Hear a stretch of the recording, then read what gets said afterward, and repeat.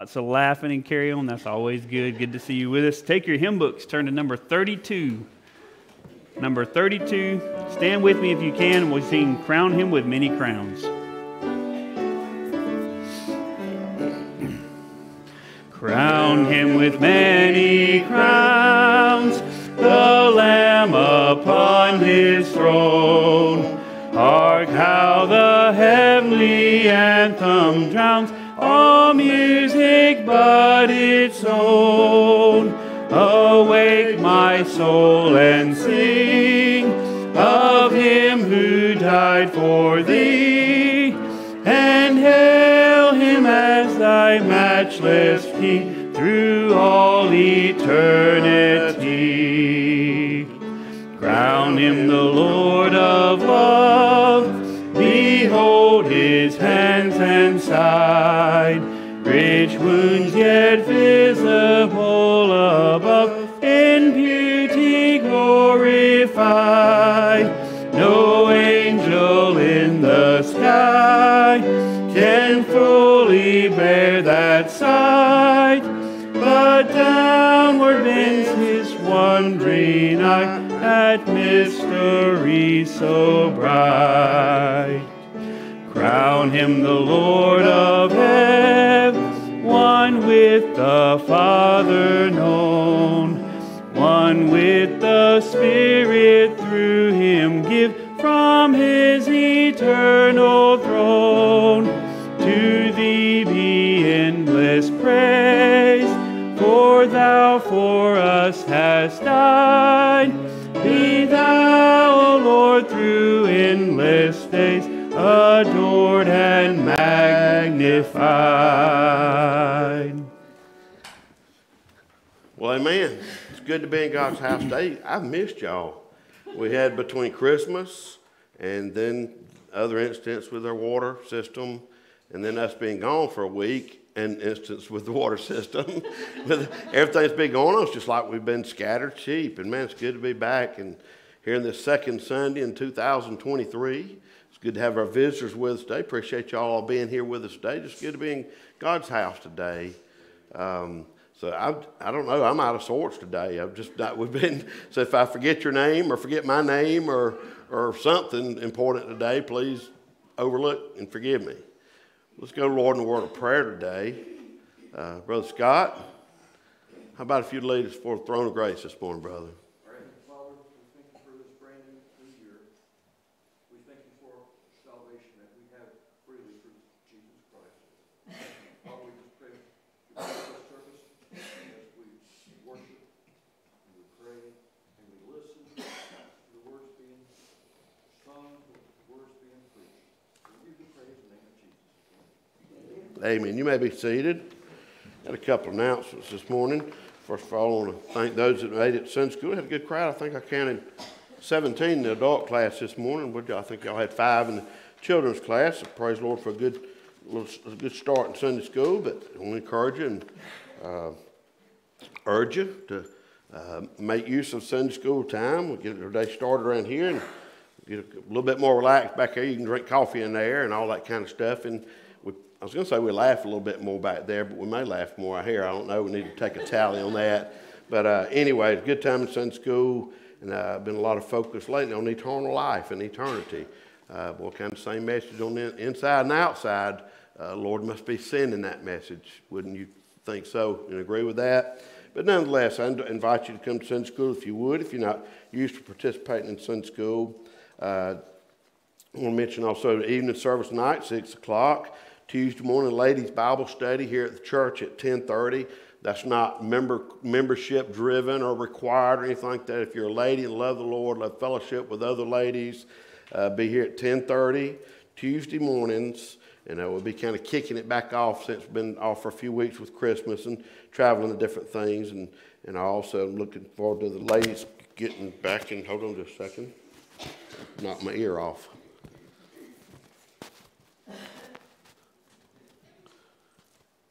Brings to mind, would Mike Tyson have kept chewing that up, or would he spit it back out? I don't know. I don't know where that came from. Well, I really do. This vast space in my noggin. But anyhow, Tuesday morning, Kids for Truth, Wednesday night. The van started back running last week.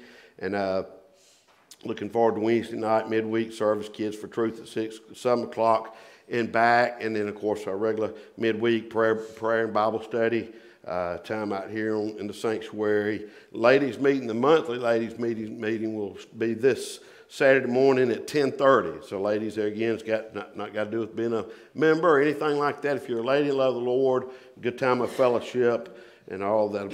Ladies meet 10:30 Saturday morning. Y'all do remember to pray for our missionaries. Our missionary of the week this week there's Joshua missionaries, I should say. Joshua and Melissa Booth. And tell me their little boy's name. Logan. And they're in England. So remember them and pray for them and all our missionaries that we support here at Hardison Baptist Church. I've got a card here. Y'all pray for those. There's a lot of different ones on the prayer list. Praise the Lord. Brother Fred's mother's doing some better. And not Idlewood yet, but praise the Lord for her improvement. A lot of other needs, different ones. Brother David, remember him. It's Brandy. Several different ones. A lot of different ones on the prayer list, y'all, but need to be praying people. Got a card here. It says, thank you. And it says, may the Lord reward you for your kindness. It says, we give thanks to God always for all of you can constantly mention you in our prayers. It says, Ernie and I want to say how grateful we are for all who gave and worked on our new porch and wheelchair ramp. We desperately needed a new porch after the fire damaged our other one. Also, even right now, I'm not necessarily needing the wheelchair ramp. I do know I'll be needing it again in the future due to health issues. We can't thank our Lord Jesus Christ enough for the love and support of our church family. Our porch and ramp is absolutely beautiful. What a wonderful gift it is. Again, thank you all. Love, Ernie and Denise Kell. So I appreciate that. Appreciate your labor, those that have participated with that, and those that have given. If you'd still like to give to that, just ear note a check to wheelchair porch project, or if you give them anyway, you could do that if you wanted to contribute to that cost of that. Well, I guess that's all as far as the announcements and all, brothers. Come on up and lead us another good song. Okay. All right. 433. I hope this is your conversation is more about Jesus. 433.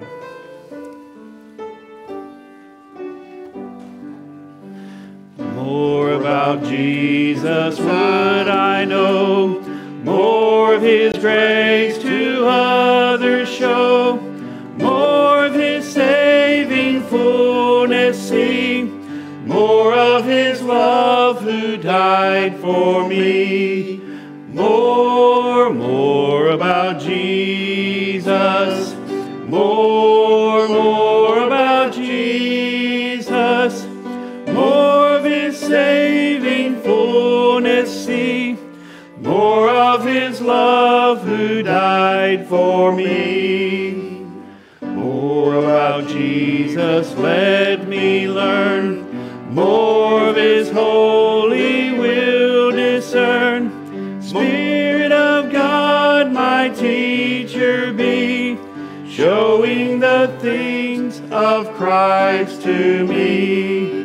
More about Jesus, more about Jesus, more of His saving fullness see, more of His love who died for me. More about Jesus on His throne, riches and glory all His own. More of His kingdom sure increase, more of His coming Prince of Peace. More about Jesus, more about Jesus, more of His saving fullness see, more of His love who died for me. How many of you, that was the first time you heard that song? A few of you. Well, you didn't sing like that was the first time, or actually you did sing like it was the first time. But... All right, well, this one should be more familiar. 507. I know it's like a mystery. You're like, what's 507? Let me flip over there and see. Well, once you find your spot at 507, stand with me if you can. We'll sing all 3 verses of In the Garden.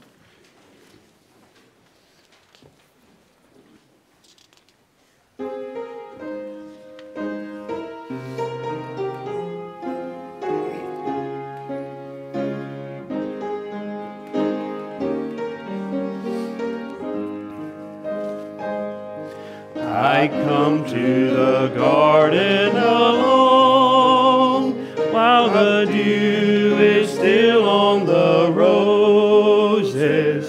and the voice I hear falling on my ear, the Son of God discloses, and He walks with me and He talks with me, and He tells me I am His own, and the joy we share as we tarry there, none other has ever known. He speaks, and the sound of His voice is so sweet, the birds hush their singing, and the melody that He gave to me within my heart is ringing.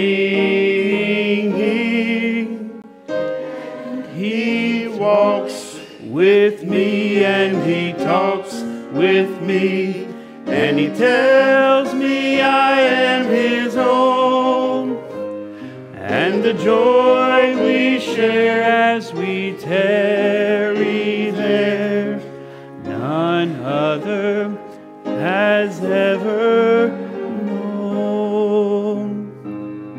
I'd stay in the garden with Him, though the night around me be falling, but He bids me go through the voice of woe. His voice to me is calling, and He walks with me and He talks with me, and He tells me I am His own, and the joy we share as we tarry there, none other shall ever know. Amen. You may be seated.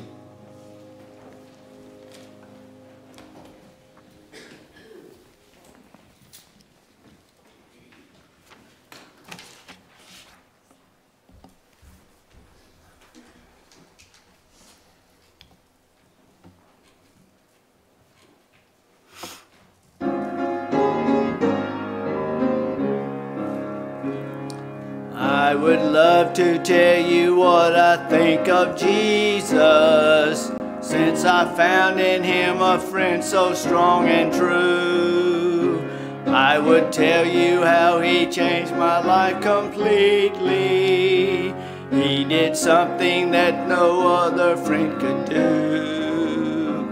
No one ever cared for me like Jesus. There's no other friend so kind as He. No one else could take the sin and darkness from me. Oh, how much He cared for me. All my life was filled with sin when Jesus found me. All my heart was full of misery and woe. Jesus placed His strong and loving arms around me, and He led me in the way I ought to go. No one ever cared for me like Jesus. There's no other friend so kind as He.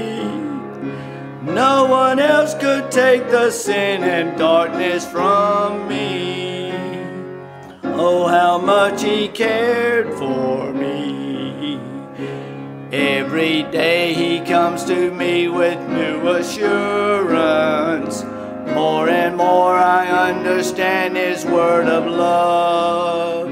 But I'll never know just why he came to save me, till someday I see his blessed face above. No one ever cared for me like Jesus. There's no other friend so kind as he. No one else could take the sin and darkness from me. Oh, how much he cared for me. And just for a few minutes, he is the only one who cares. And I'm hoping my New Year's resolution is this year that this country and our community and our church will get closer to God, and we will bring God back to this country.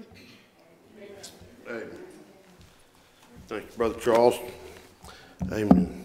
Again, sure it's good to see everybody this morning. Turn your Bibles to the book of the Revelation. Children, or at least young people and the teachers, to Children's Church, Junior Church.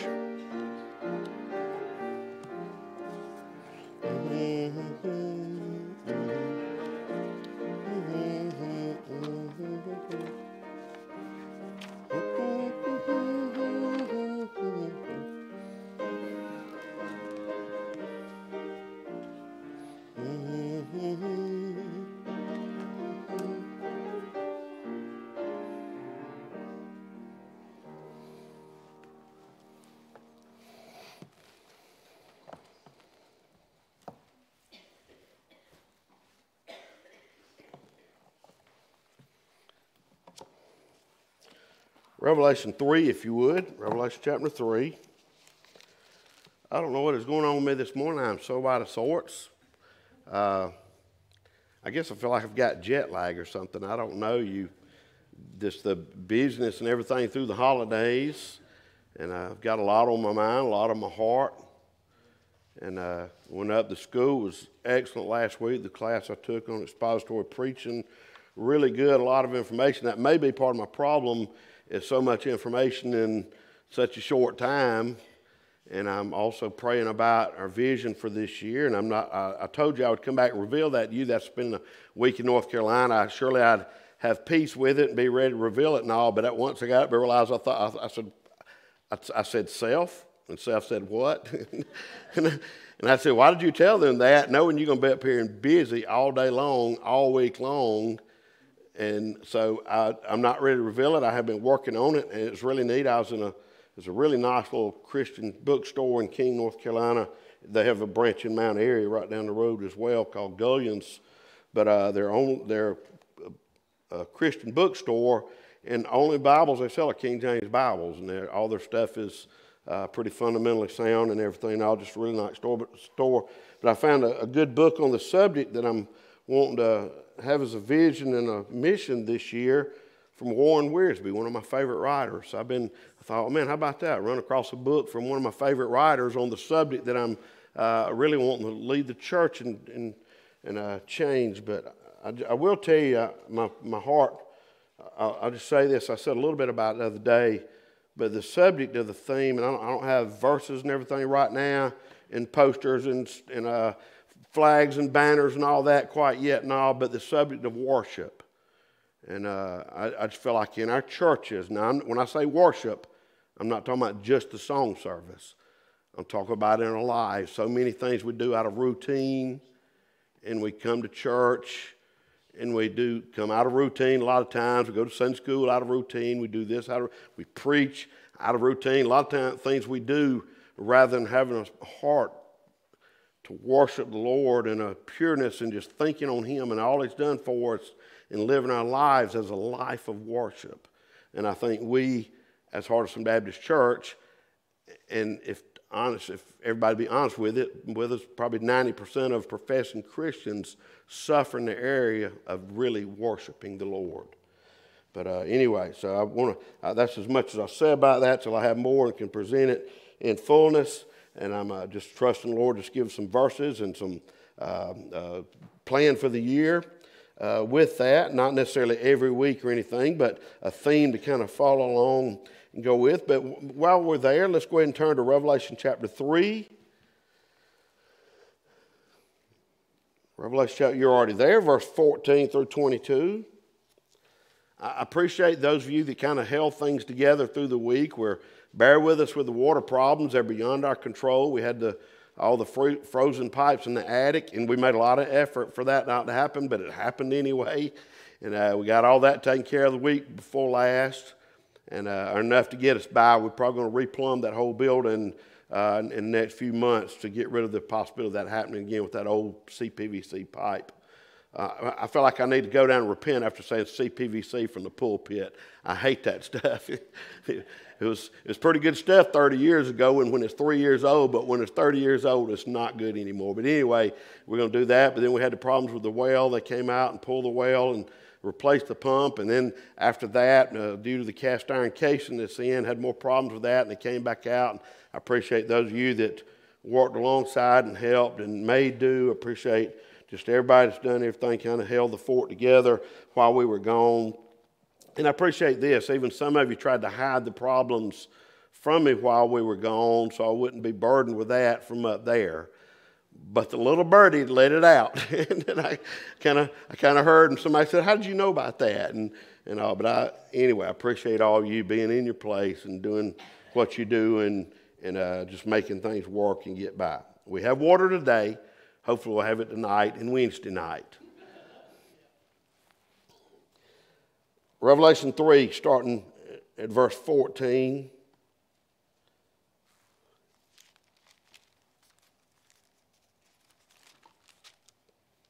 And unto the angel of the church of the Laodiceans write, these things saith the Amen, the faithful and true witness, the beginning of creation of God. I know thy works, that thou art neither hot nor cold. I would thou wert hot or cold. So then, because thou art lukewarm, and neither cold nor hot, I will spew thee out of my mouth. Because thou sayest, I am rich, and am increased with goods, and have need of nothing, and knowest not that thou art wretched, and miserable, and poor, blind, and naked. Well, it's quite a contrast, isn't it, from what man thinks we are to what we really are in God's sight. And even as Christians, sometimes we think our walk is up there and a little holier than thou attitude, and sometimes we might be near him with our mouth, but so far from him with our hearts, hadn't we? Verse 18 says, I counsel thee to buy of me gold tried in the fire, and that thou mayest be rich in white raiment, that thou mayest be clothed, and that the shame of thy nakedness do not appear, and anoint thine eyes with eye salve, that thou mightest see. And as many as I love, I rebuke and chasten. Be zealous, therefore, and repent. Behold, I stand at the door and knock. If any man hear my voice and open the door, I will come into him and will sup with him, and he with me. To him that overcometh, I will grant to sit with me in my throne, even as I also overcame and am set with my Father on his throne, in his throne.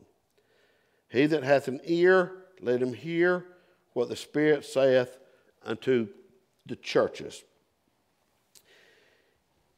Have you ever had an appointment with the eye doctor? We all have. As I say that, I look around and there's one that's not here today, but has recently had 2 eye surgeries. One had eye surgery, one's having some eye issues, and several that's had eye issues lately. But I'm not talking about the physical eye this morning. But I mean the eye doctor, I say that, eye doctor, the optician. Like other doctors, I don't like to go to them. I don't like they put my chin on that thing and they say sit there, and I don't care how many years old I get to be, how many times they warn me that puff of air is going to blow my air. Every time they hit that button, that thing will right in my eye. I jump my head back. It scares me every single time. How about you? But going to the doctor, we don't like to go. We only go when it's necessary. I generally wait till I about can't see my Bible up here anymore, and I say, you know, it's time to go to the eye doctor again. I go to the optician. We have to trust their professional judgment. We go to them. We don't go in and say, yes, doc, my eyes have decreased 3%. I need you to change that to, and I can't rattle off no fancy numbers, but we don't go and do that. We look at them and we just answer their questions, this one or that one, this one or that one. And we say this one or we say that one, and they write a prescription and we order a set of glasses. We have to trust their judgment. Spiritually speaking, we need to go to the optician probably much more than we do. I want to preach to you this morning a message I've entitled An Appointment with the Optician. An appointment with the optician. Let's pray. Father, I pray that you'd help us this morning.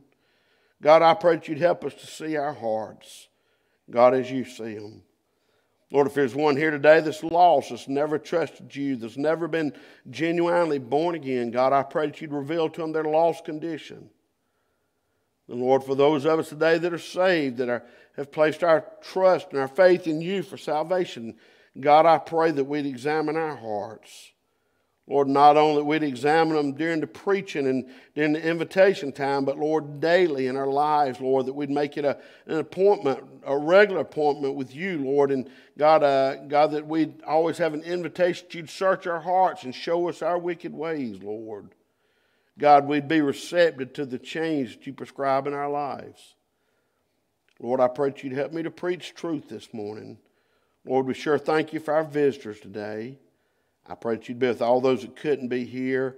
I think of little Christopher, Lord. I pray you touch him, help him to feel better this morning. Lord, and all the others on a prayer list. But right here and now, I pray that you'd help me to preach in your power.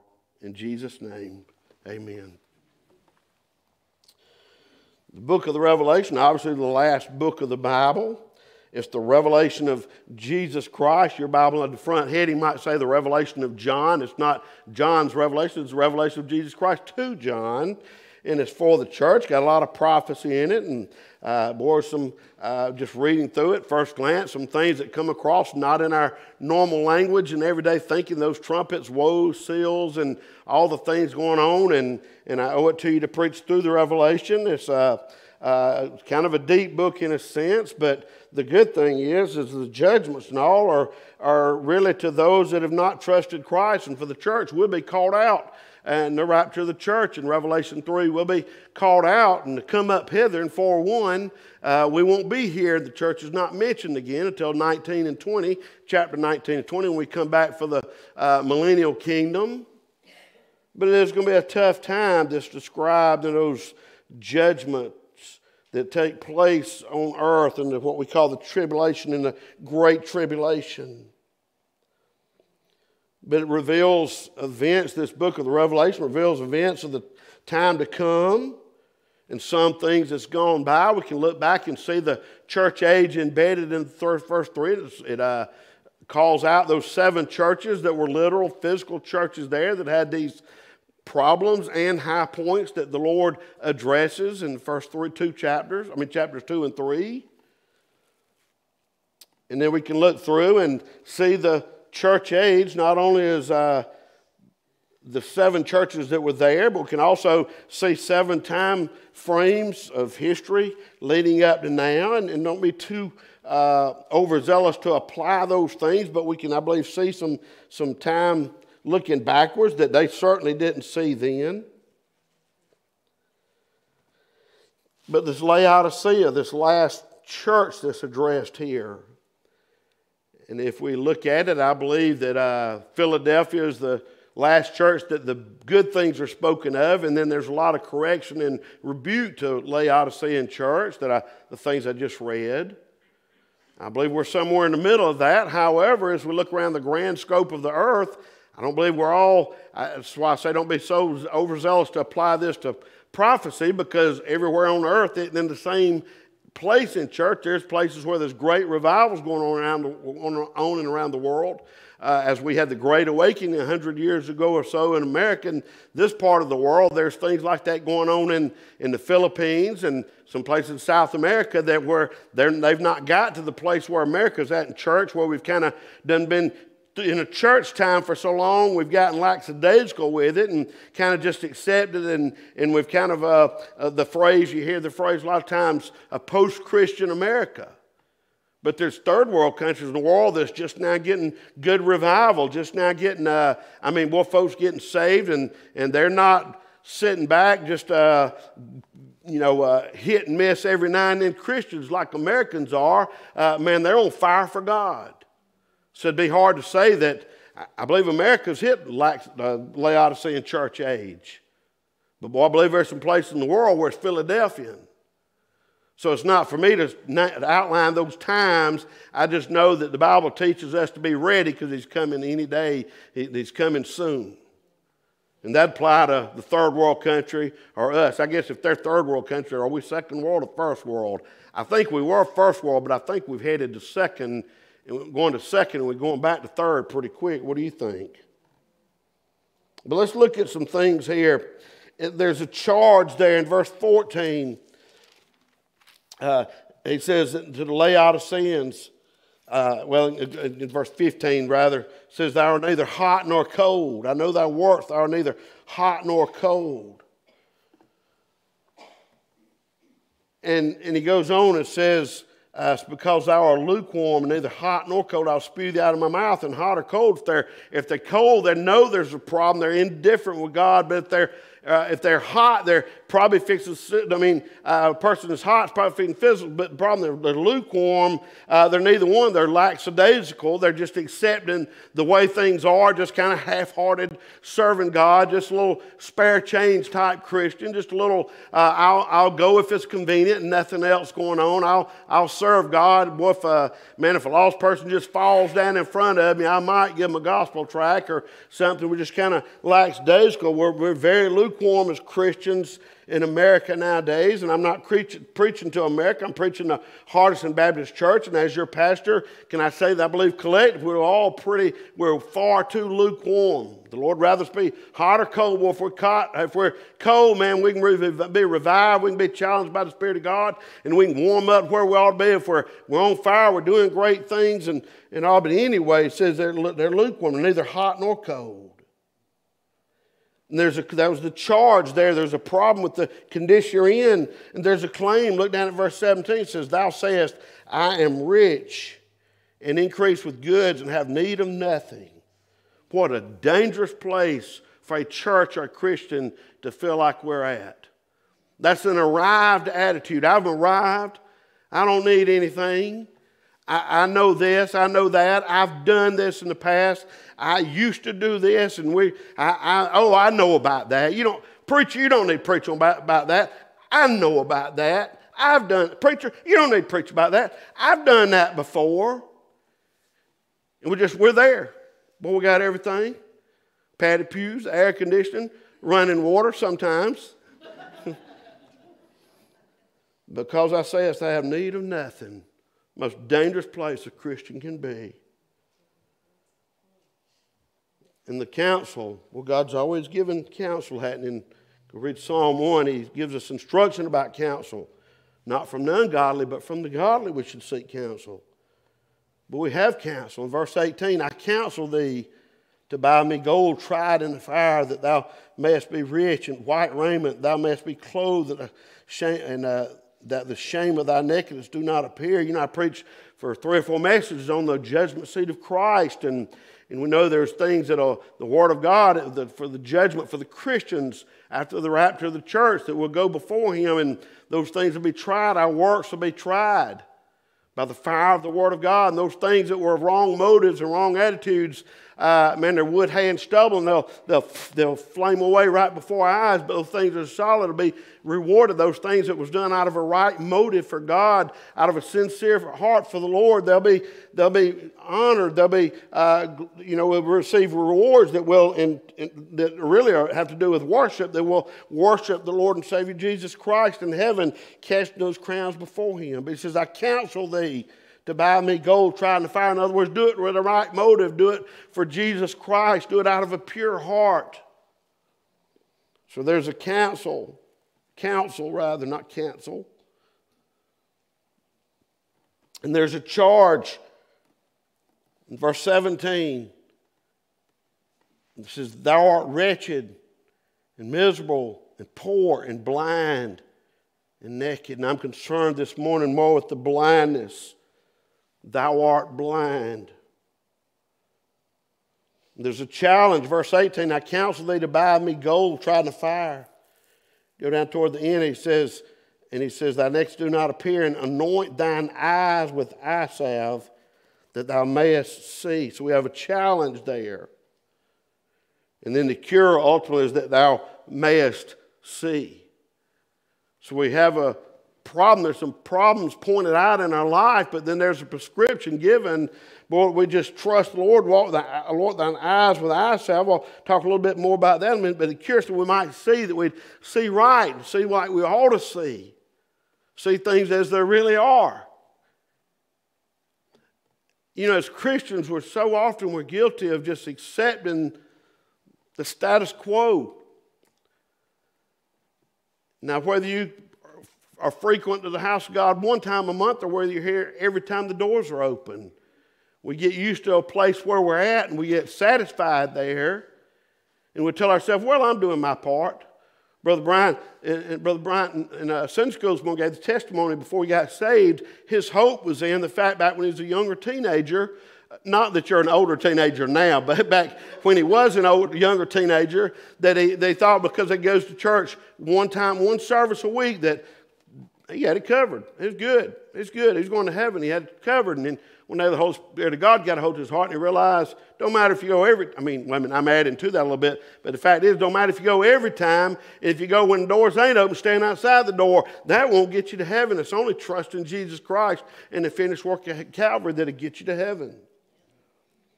But I'm just trying to say that we're not honest with ourselves and with others.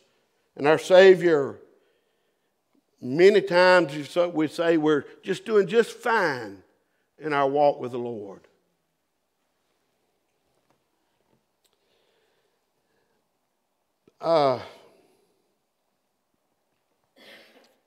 You ask the person, say, how are you doing? They say, just fine. And really, when our hearts are tore up, we're nowhere in a backslidden place. We got every kind of temptation knocking on our heart's door, and we're walking just in terrible, and just we're having to fake it, come to church like everything's great and fine.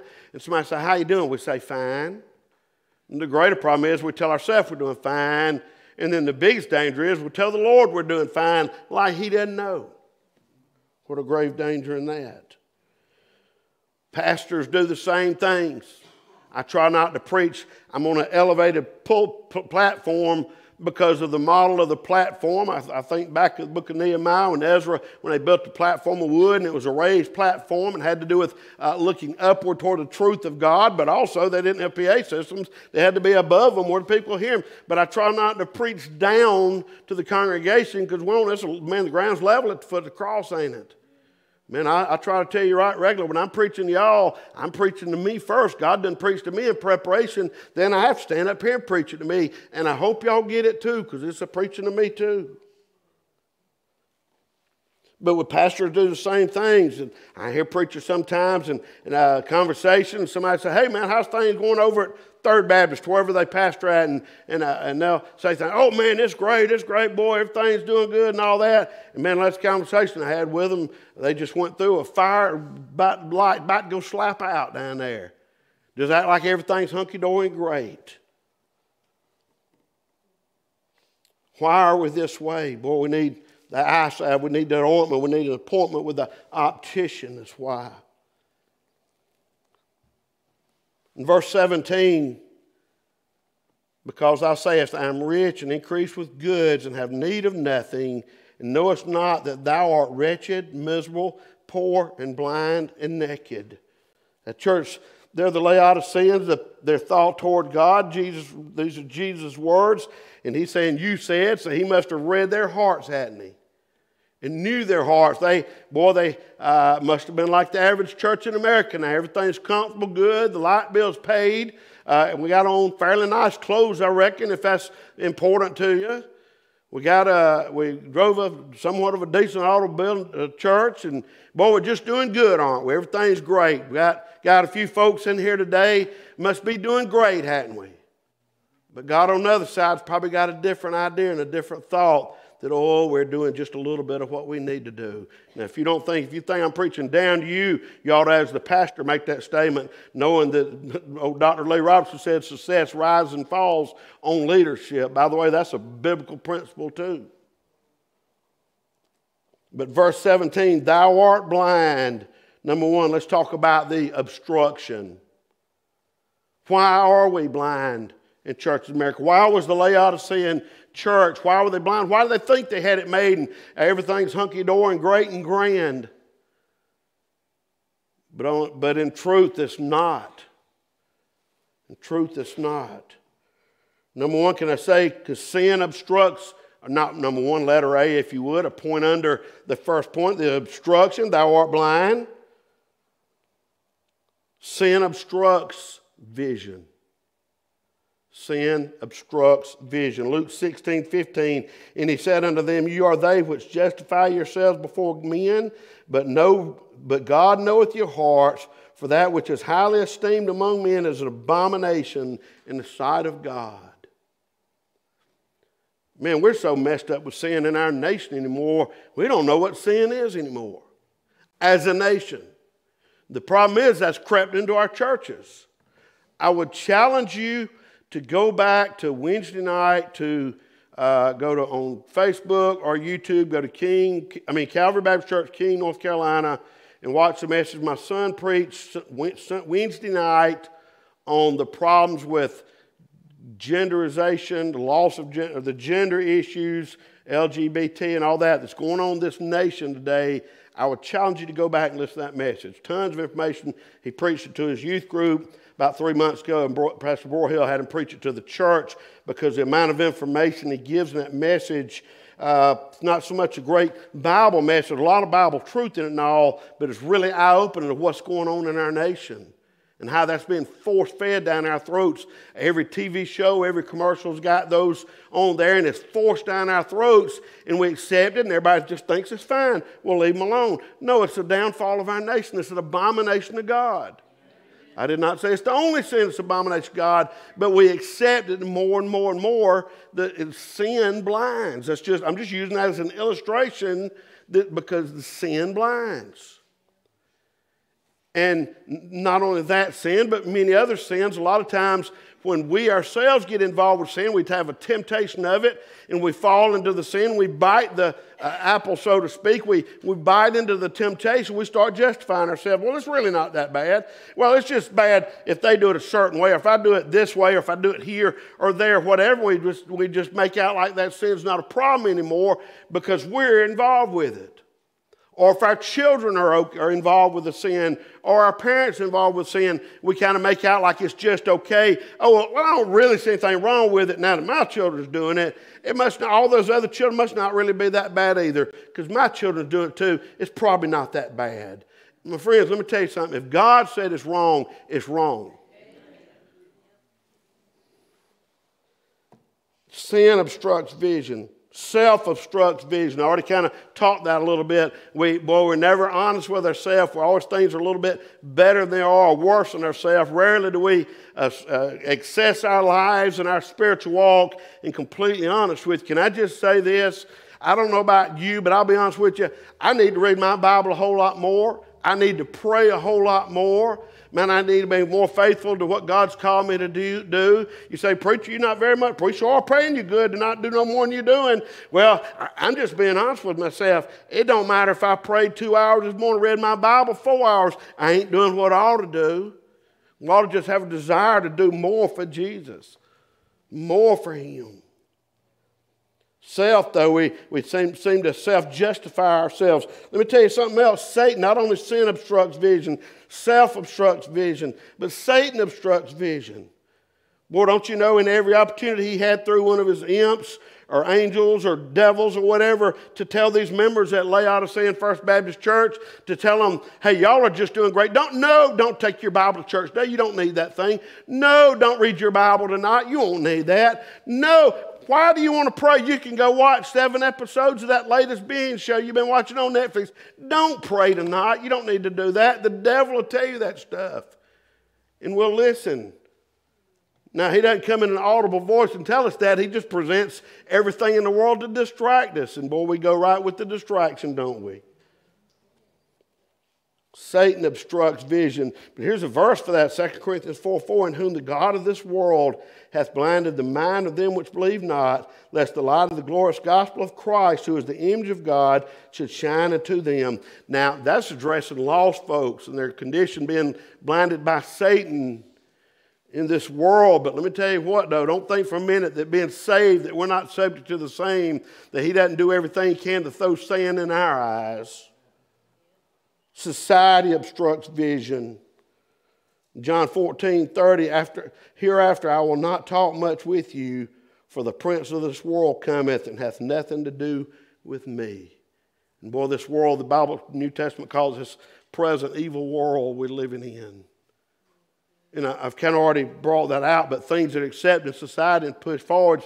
You know, I was talking about this after church a few weeks ago with somebody we was down here talking, and I don't remember who it was in the context of everything, but there used to be a saying that there's a, whatever the spiritual attitude of Europe and England and that area, whatever the spiritual attitude is, and can I say they're wickedly have left the Word of God over there. The great big churches, the cathedral and all that used to be thousands of people. You go there, if they're open and all, if they're doing anything that has to do with church and Jesus Christ, there might be 7 or 8 literally. Talk to people that go there, that go over there.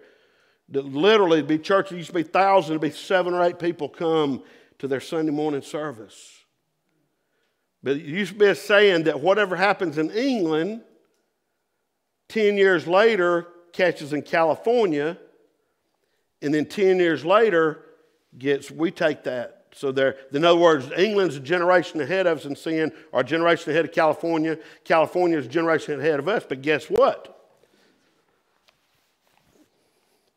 I can click on this and in contact with the whole world all the time. So that generation is gone from a generation, if there's any gap at all, it's just hours or minutes or maybe a day or a week or two. Maybe in some subjects as far as being accepted, things being accepted in society, maybe a year or two. But those 20 years difference between us and England in sin, that's gone. Society obstructs vision terribly. Man, I hadn't said anything about it because I hadn't been on the school bus in 2.5 months now. But just to hear those precious little children talk would break your heart. What they're subject to, what they hear. I've had to write up 4K children.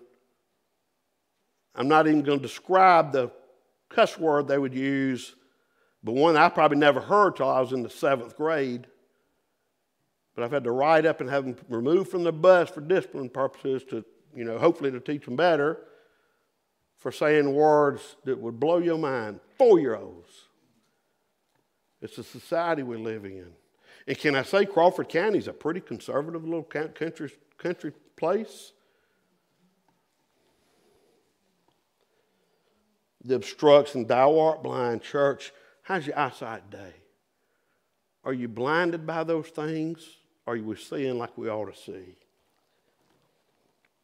Let's go on a little bit. Let's notice there is a doctor. His name's Dr. Jesus. No better doctor. He knows what ails us. He's got the prescription. He made the medicine. Can I say it that way? In chapter 18, it says, I counsel thee to buy me gold, tried in the fire, that thou mayest be rich, white raiment, thou mayest be clothed, thou shame, thy nakedness do not appear, and anoint thine eyes with eye salve, that thou mayest see. Verse 19 says, as many as I love, I rebuke and chasten. Be zealous therefore and repent. Behold, I stand at the door and knock. And goes on, verse 21, to him that overcometh, I grant sit with him. But you see there, can I just say that eye of Jesus Christ is no less than the eye of the I am of the Old Testament? God Almighty, God the Son, Father, Son, the Holy Spirit of God, the deity of Jesus Christ, where the Word became flesh and dwelt among us. Let me just say today, as doctor, and Dr. Jesus is the optician that we need to go to, and that's not a once every 6 month thing. Friends, we need to go before him every single day. We need to focus, as my vision for the church for this year would be that we're ever before him, not just when it's convenient. And that's to all of us, that we're ever before him because we're always looking up to him with our lives. But he knows the need. No matter how much we lie and tell everybody else, tell our own spouses sometimes, oh, everything's fine. Put that little fake, I won't say cheerleader smile, but I told a cheerleader that one time. She didn't think that was so funny. He knows the diagnosis. He's given us his word. He's given us a prescription in John 3:16. Hey, for the lost, if you're here today and lost today, hey, there's hope. Jesus Christ died, paid your price, your sin price on Calvary. He's paid your sin debt already. All you got to do is trust him today. But for those of us that are saved, he knows the diagnosis. Boy, all we need to do is look at him, look to him. Say, Lord, what do I need to do? Lord, open my eyes. David talked about it a little bit. He said, search me, see if there be any wicked way in me. And invite the optician, open our eyes that he might look into our souls, I guess you'd say. As that eye doctor gets those little instruments, looks all up inside our eyes and all, and sees. And he said, well, I see a little of this and I see a little of that in there. Well, I think about 7, 8 years ago, I went to a doctor in Warner Robins, and he looked in there and he said, sir, you've got the macular degeneration starting in your right eye. And he gave me that little, I can't think of what it's called, but that little grid, you know what I'm talking about? I can't think of the name of it, but he gave me that little grid and told me how, and of course you can Google it and print your own self out one, and you put that thing in front of your face and cover your eye and look at it, and then cover your eye and look at that thing. And he said, if you get where you start seeing them things move around and all, he said, you call me right then. So, man, I started taking them over Ocuvite, Eye-Vibe. Of course, I got the Sam's generic ones, you know. But I got me some of them Ocuvite vitamins, got all that stuff in it for your eyes, and went treating on them eyes and all. And man, about 2 or 3 years later, I went way too long to go to the eye doctor. And that's a problem. We wait too long before we go to the optician, don't we, Dr. Jesus? Wait till things done caused a problem in our life, don't we? But I went back, and praise the Lord, here about 2 years ago, and I went back to the doctor, and I told him about that, and doctor looked all in my eyes, looked all around. He kept looking all in there and said, I don't know what that doctor saw, but I don't see a thing wrong with your eyes. Well, here again, I'm going to say, praise God, Dr. Jesus fixed it. You might say that first doctor was blind. I don't know. He was eye doctor. I got confidence he could see. I just believe whatever's there, the Lord fixed it. Whether it's been through them vitamins or just divine touch from heaven, I don't question that. It don't matter to me. I just praise him for fixing it. He knows the need. He makes the diagnosis. What's the diagnosis? Well, there's a verse of Scripture for whatever's bothering you and troubling you. There's a verse of Scripture for it. There's a principle in the Word of God, whether it be temptation. Boy, there's no temptation taking you such as not common to man, the Bible says. And then turn it to Jesus. Turn it over to him. I'm going to paraphrase. I can't remember the rest of it. But he'll leave you a way out of that if you'll just go with him, not go with the temptation. And sometimes we're already there. We're already there in the sin. Well, 1 John 1:9, boy, just confess that thing. Turn it over to Jesus. Say, Lord, forgive me. Give me help with that thing. I repent of it, Lord. I don't want it anymore. I'm tired of it. Help me with it. Give me strength. I give it to you. But he makes a diagnosis. He can give us the correct lenses. and give us the correct lenses for the saved with vision problems. Boy, he'll fix that. Boy, if we'll just trust Him when we've got things going on in life that aren't right, and maybe not even things that are sin, but things that we don't have any control of that are taking a toll on us. Well, if we just trust us, He knows He'll fix it. If He won't fix it, He don't promise He'll take us away from everything away from us. Some things He just gives us grace to get through it. Ask the Apostle Paul about that. But it would be interesting when we get to heaven. I like to think about that time we get to heaven. Because I got a lot of questions for a lot of things. Now, these things we think are important that we want to know about in heaven when we get there probably ain't going to be near as important as we thought they were. When we see Him, a lot of these little things we worry about on this side ain't going to matter no more. Matter of fact, there's a time coming, He's going to wipe all that away anyway in the knowledge of this whole life anyway. But as for right now, if I could see Apostle Paul right now, man, there's a lot of things I like to ask him. Oh, Peter. One thing I want to ask him, what was you fishing with the day before, and what was you fishing with that day when you wasn't catching it? No, I'm joking about that. But seriously, there's a lot of things I like to ask him, a lot of questions I've got. Not doubting the Bible I'm not talking about, but Paul, man, a man that lived his life, wore out his life and body, serving the Lord. But then even he wrote over in Romans 7, the things that I knew I ought to be doing was the things I found myself not doing. And the things I knew I ought not be doing were the very things I found myself doing.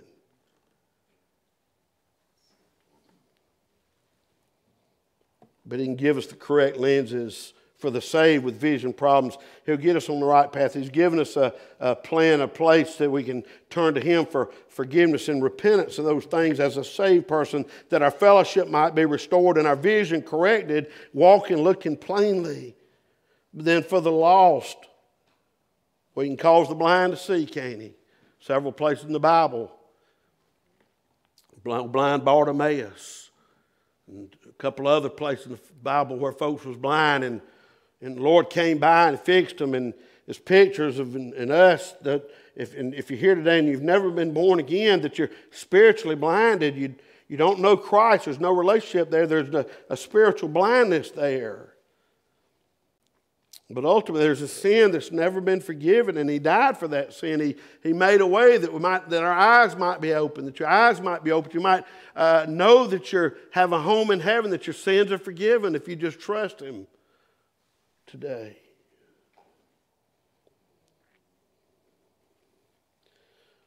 The obstruction, the optician, Jesus Christ, the eye salve of verse 18, the ointment that He talks about in the end of it. Number 3, it says, anoint thine eyes with eye salve that thou mayest see. I think about over in the Old Testament place where it talks about Jesus, a balm and salve is pretty close to the same thing, ain't it? You don't hear those words very much anymore. Ointment, I guess, is kind of a word we still use, but you don't hear much about a balm. Well, there's tiger balm, ain't it? Don't put that in your eye, though. But salves.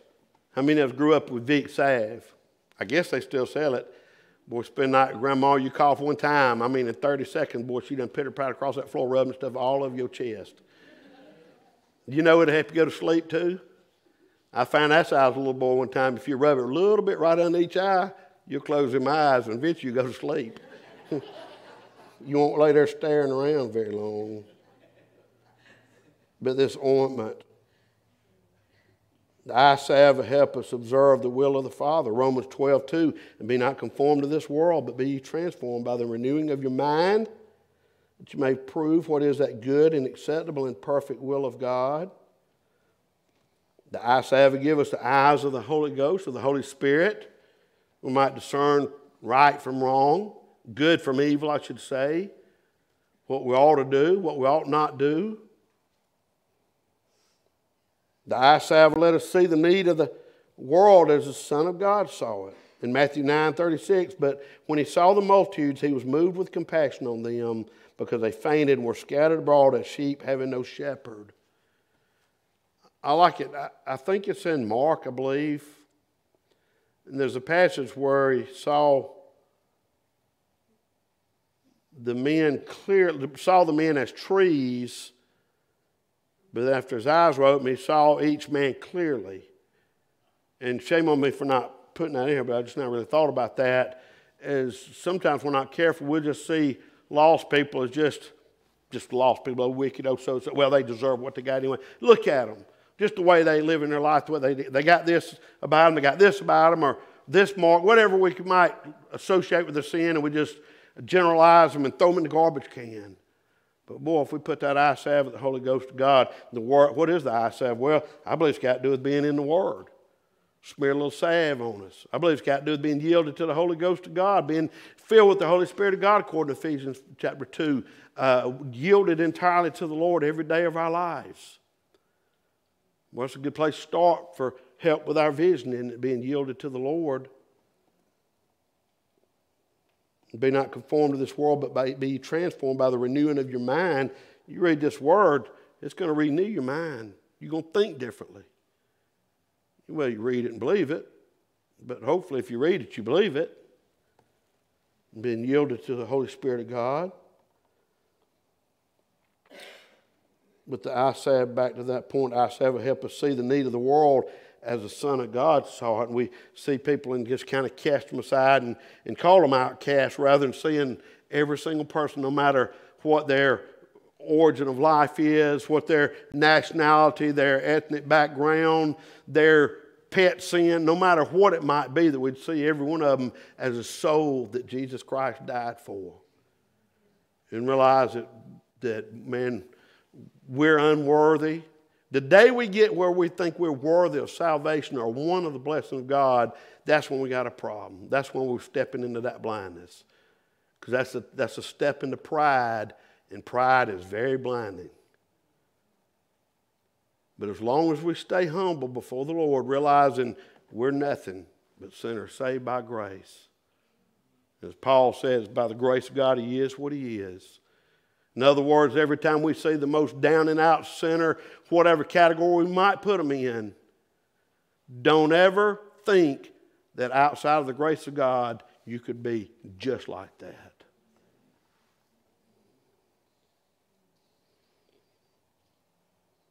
And I'm not talking about in the spiritual realm of eternal salvation. I'm not talking about that. But sometimes in a lot of ways, us and our lackadaisical attitudes towards Christ could care less and just, we'll serve God a little bit. We'll do a little. We go all over the world, chase every other aspect of life down with every bit of our being.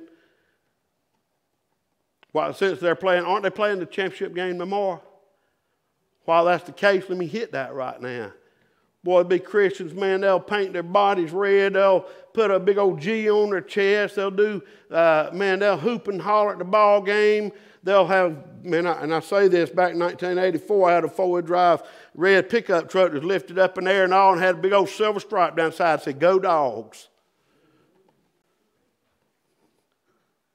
But I'm just saying, we'll go to every extent, man. We'll worship a sport or an athlete, an actor, or a TV show. We'll worship all that. Man, we won't miss nothing to make sure we watch whatever show. We're going to be there on that thing. Of course, I know that don't really apply anymore because we can DVR it and all that kind of stuff. I don't even know if they even have DVRs anymore. VCRs, surely not, that work. But I'm saying technology's there so we can watch when we want to. But I'm just saying we'll go to every extent to do everything, make sure little Johnny's at this, little Susie's at that, and run them all over the world, do everything, and then neglect the house of God. And it started about 2 or 3 generations ago, and I'd look at the church now. Look at all that blue out there. Ain't that a shame? Because somebody taught the children it was more important to do this and that than it was to be at the house of God. And I know that's just a little bit of it. There's a lot of other reasons for it. I understand that. But it all has to do with lackadaisical attitude, thinking more about me and myself, and I'm okay. I don't need this. I'm good. But yet being blind, that I need to be in that pew every time them doors open. I need to hear what the Sunday school teacher's teaching on. I need to hear what the preacher's preaching on. Hey, I need to join in a collective in worship and singing those songs for the glory of God. I need to be there. I need to be there. I need to have my children there. I'm going to tell you something. If you don't make it important, your children, forget seeing your grandchildren go to the house of God. Because that's a generational step that loses a great percent every generation. Okay, I'm off my hobby horse of that right now.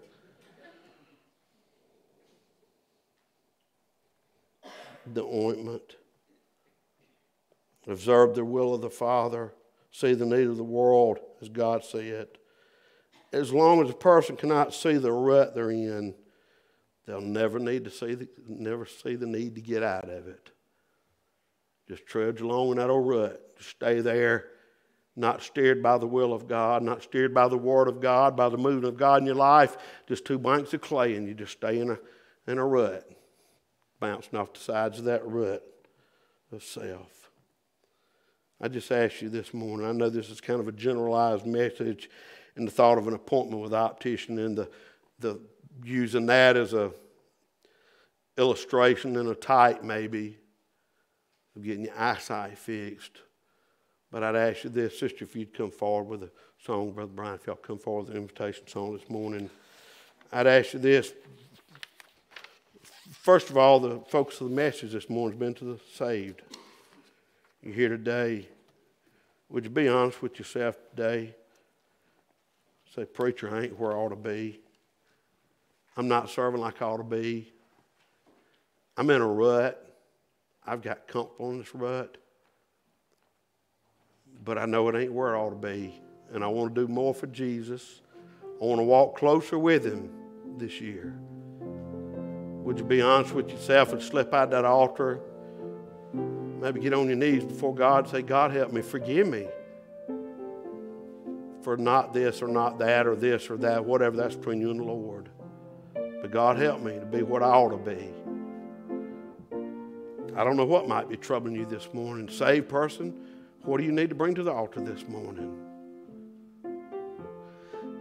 Maybe you're here today and say, preacher, I've never been saved. I've never came to a place of repentance, putting my faith and trust and hope in Jesus Christ.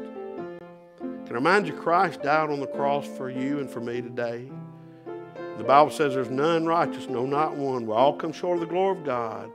We're all born sinners, and then we get old enough to understand it. We all act on it, and one way or the other we commit sin by choice. And that sin separates us from a holy and righteous God. But don't you know that God knew that before the foundation of the world, had a plan to pay our sin debt. And He took on a body. We just got through celebrating Christmas time. Then when God was born in the flesh, and Jesus Christ, the Son of God, came and He walked on this earth 33 and a half years, tempted in all points, yet without sin. And He that knew no sin became my sin and your sin on the cross of Calvary, paid my sin debt and paid yours. If you just trust Him today, believe on Him, ask Him to forgive you, He will. Do you know Christ your Savior? Don't leave here lost. Saved person, do business with God. Seek His face. If you think everything's hunky-dory and great, you're probably not being honest with yourself. Because we all are missing the mark and all not what we ought to be for Him. What do you need to bring this altar? Brother Bryant, what song this morning, brother?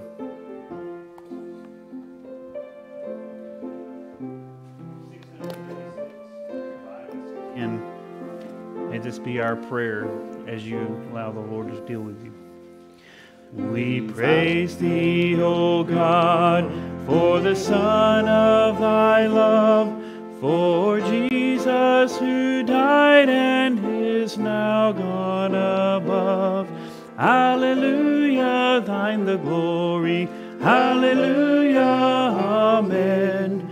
Hallelujah, Thine the glory. Revive us again. We praise Thee, O God, for Thy Spirit of light, who has shown us our Savior and scattered our night. Hallelujah, Thine the glory. Hallelujah, amen. Hallelujah, Thine the glory. Revive us again. Amen. I appreciate your attention this morning. Speaking of revive us again, I didn't mention, I meant to put a flyer up before I left, but at Calvary Baptist Church in Gray, Georgia, on Upper River Road, where Brother Danny Mundy's pastor, Brother Brian McBride's having a revival, or winter revival this week. They've already it started today, and then the service about 1:30 this afternoon, so you missed that.